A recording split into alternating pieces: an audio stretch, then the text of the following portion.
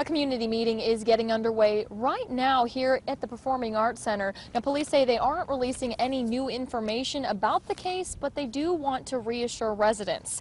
In August, 2 elderly women were raped here in town. Police say both lived alone, and the suspect description was similar both times.